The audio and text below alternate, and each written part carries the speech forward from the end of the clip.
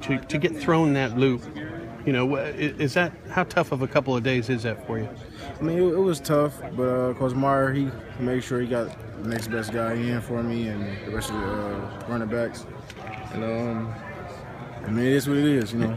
How, after having gone through that, to get here and, you know, be one of the first every black stripe taken off and to have some early returns on how well you're doing, I mean, how much easier has it made the transition for your comfort being here? Well, after yesterday, I got real comfortable because I was running the ball really well.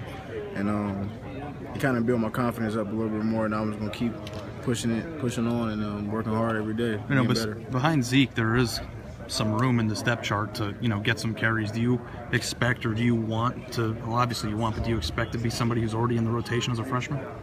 Yeah, I expect it because I gave it my all every day, but it's up to coaches to decide on that. Thanks, Mike. Thanks, Mike. Mike, was the Drayton thing blown out of proportion?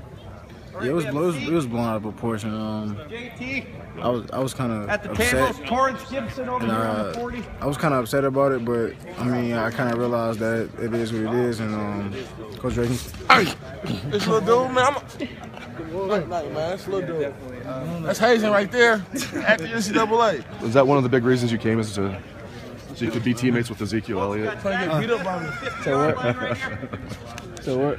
Hey, when you were making your announcement that day at Cass Tech, was there a chance that you were going to go to Michigan? Did that actually, like, were you actually thinking about it, or was it just kind of, I mean, what was that like for you that day? To pick Ohio State in Detroit, that must have been tough.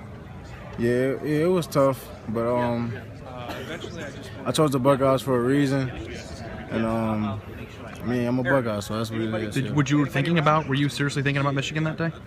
Man, I talked to Coach Harbaugh a lot, and he was telling me a lot of things that I was thinking about.